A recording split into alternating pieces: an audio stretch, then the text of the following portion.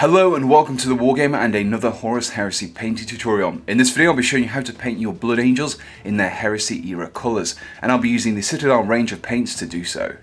So here we have the Space Marine that I'll be painting as part of this tutorial, and as you can see I've part assembled it. I've kept the arms separate as you can see here, and this makes painting into these recesses under the arms that much easier. Now I've also primed it using a grey primer. This is because I find that it's a lot better for bright colours such as red when you build them up over a grey primer. The first task in painting this miniature is to paint all of the red armour. And first of all, we'll be applying a base coat of Mephiston Red, followed by a wash of Carroburg Crimson, before highlighting with Evil Sunz Scarlet, and then applying a second highlight of Fire Dragon Bright. For this first step, I've mixed in roughly 1 part water to 2 parts Mephiston Red, just to improve the flow of the mixture, and I'm going to be applying this over the entirety of the armour. You can see here, by reducing the thickness of the paint using the water, it applies much more easily over the surface, and what we can do is once this is dried we can apply a second coat if necessary, and that gives a really nice and even coverage to start off with. With the initial base coat completed, we're now going to be applying the Carroburg Crimson wash over the armour, and I've mixed in roughly equal parts Carroburg Crimson to water here just to improve the flow. I don't want it to be too strong a wash. I just want to make sure that it pools nicely into all of these recesses. Applies a little bit of shading into there as well, and this will really bring out the details but ahead of time, ahead of doing the highlights in the next few steps. So using the Evil Sunz Scarlet, we're just going to be highlighting the edges here, and one of the techniques you can use is by holding the brush perpendicular to the edge you wish to highlight and very carefully dragging it along the surface like so, which creates a very thin highlight of a line there. Now I've mixed in roughly 1 part water to 2 parts Evil Sunz Scarlet, which gives me a much better flow for highlighting these edges, and as you can see here, it just applies really nicely along the edge.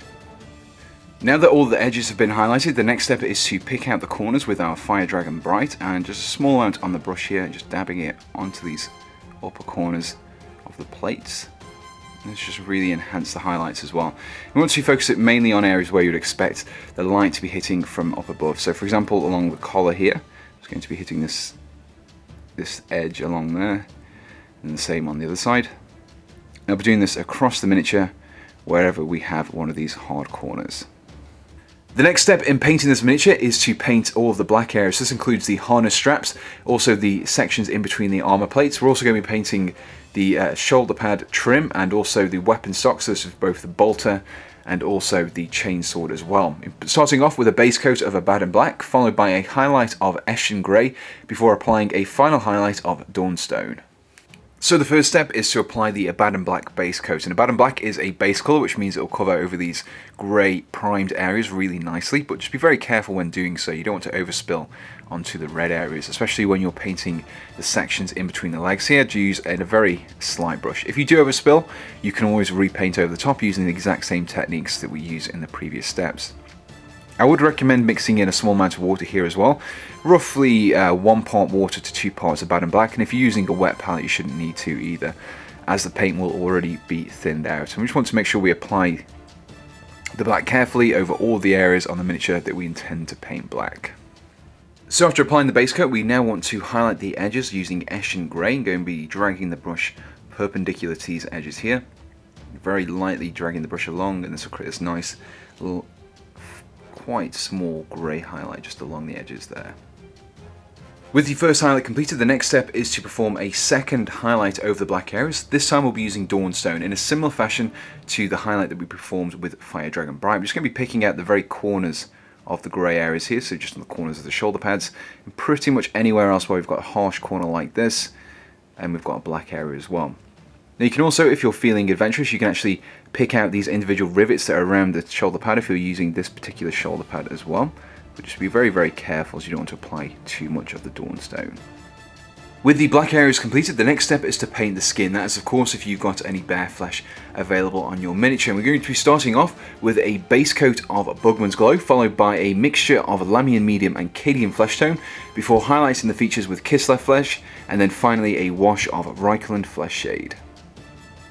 For the first step, I've created a roughly 1-to-1 mix of Bugman's Glow and water, and I'm just going to be applying this over the skin here just to make a nice and even base layer that we can build up from in later steps. And the reason why I've mixed in the water is we want to get a really thin layer just on the miniature. We want to get a nice even coverage but without applying too much paint. So once this layer is dried, we're going to be applying a second layer over the top, and this will give us the best surface possible. Over the Bugman's Glow, we'll now be applying a 1-to-1 mix of Cadian Flesh Tone mixed with Lamian Median. And as you can see over the surface here, it will pool into the recesses and across the surfaces, but it will still have a slightly darker colour. You can just about see as it gets applied over the surface here. We just want to lighten the colour. We're not really too fussed about picking details out at this stage. We just want to create a nice blend between the two. With the Cadian Flesh Tone base coat completed, the next step is to pick out the details using the Kislev flesh. And you can see here I'm just very lightly picking out the nose there, and I'll also be doing across the brow, just with a small amount of Kislev flesh on my brush. And again, I've just mixed in some water here. It just makes applying it that much easier. And if you do apply it, it's not going to be on the miniature quite as heavily as if it didn't have water mixed in. So you just want to pick out the details here. Don't worry too much if you do apply it too heavily, because the next step will fix that. To finish off painting the skin, I'll now be applying the wash of Reikland Flesh Shade just over the surface here. Now I didn't want to apply it too thickly as I don't want to darken the skin too much, so I mixed in roughly equal quantities of Reikland Flesh Shade to water, and as you can see, as it applies over the surface, it pools into these recesses and really brings out the definition in these facial features. The next step in painting our miniature is to paint any hair and also any fabric you may have in a miniature, such as this weapon holster that we have here. I'll be starting off with a base coat of Rakar flesh, followed by a wash of Seraphim sepia before applying a layer of Ushabti bone and then highlighting finally with white scar. I'll be starting off with a base coat of Rakar flesh and be applying this over the entirety of any holsters or pouches you may have on the miniature. And the reason why I've gone for a cloth or a very pale leather effect is it contrasts really nicely against the bright red colour of the armour. Now I've mixed in just a small amount of water here. Again, if you're using a wet palette you shouldn't need to, but it just thins it down enough to make applying this a lot easier. And if you apply 2 thin coats as opposed to 1 thick coat, it'll give you a really nice and even finish. So using the Seraphim sepia, I'll now be washing over the hair and also the fabric as well, and this will give it a really nice deep rich tone. It'll pull into all these recesses, really bringing out the detail, especially in the hair here. But you're doing the exact same when we apply it over the fabric as well, making sure that we get it into all of these crevices here. For the next step, I'll be using the Ushabti bone mixed with Lamian medium. I'll be applying this over the edges mainly, but also in some of these central sections as well. Now I've mixed it in roughly 1 part Lamian medium to 2 parts Ushabti bone.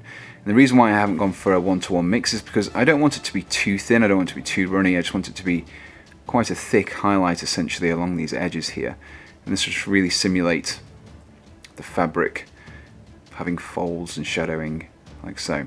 And similarly for when you're actually highlighting the hair, we just want to pick out some of the individual strands with the Ushabti bone like so, and just really enhance that fair blonde look that we're going for. The final step in painting the cloth and also the hair is to apply a very, very fine highlight of white scar. I'll just be applying it to the tips here, just of the fabric, just in the very corner. In a similar way to how we applied the Fire Dragon Bright and also the Dawnstone in previous steps. This is basically just to enhance some of the details. And the same goes for the hair as well. We just want to apply some on the very tips of these strands at the front here as well. We don't want to apply too much, we don't want to make it too white. We just want to get a nice, very slight highlight there. The next step in painting our Blood Angel is to paint all of the silver metallic areas. This includes the vents at the back there and also some of the actual weapons themselves. You can see here on the chainsword and also the remaining sections of the bolt pistol as well. We're painting all of these areas first of all with lead belcher, followed by a wash of Northern oil before highlighting finally with Stormhost silver.